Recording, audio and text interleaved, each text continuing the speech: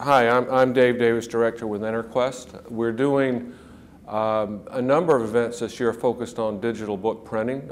In London, we're excited to return again, and this is a market overseas, as in North America, that's undergoing a lot of changes.